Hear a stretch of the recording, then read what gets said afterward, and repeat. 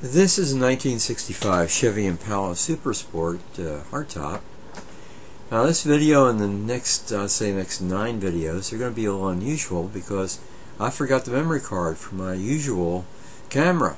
So I had to use my phone camera, which was pretty good. But I had trouble changing the videos, the form of the videos, to something that my old version of Movie Maker would accept.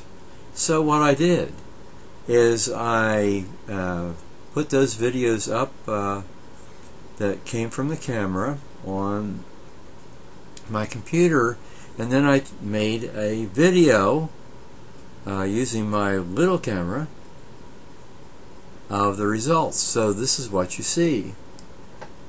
It is the little camera making a video of the phone video. This is a nice car. It really shows very sincere devotion to this car, I would say. This was down at Old Town Kissimmee. They had a pretty big show, and I had been there many times years ago, but it's been a while since I've been there, so I decided to check it out, and I was well rewarded.